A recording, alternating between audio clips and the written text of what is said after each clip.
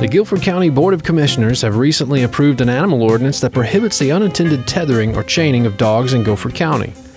Unattended tethering is prohibited in all municipalities and areas within Guilford County except within the city limits of Gibsonville and High Point, where local ordinances apply. Unattended tethering or chaining is restraining a dog with a chain, cable, wire, or other device to a tree, post, or similar object without the owner being present. Tethering or chaining a dog is only allowed if the owner is present, and walking your dog with a handheld leash is not only allowed, but encouraged.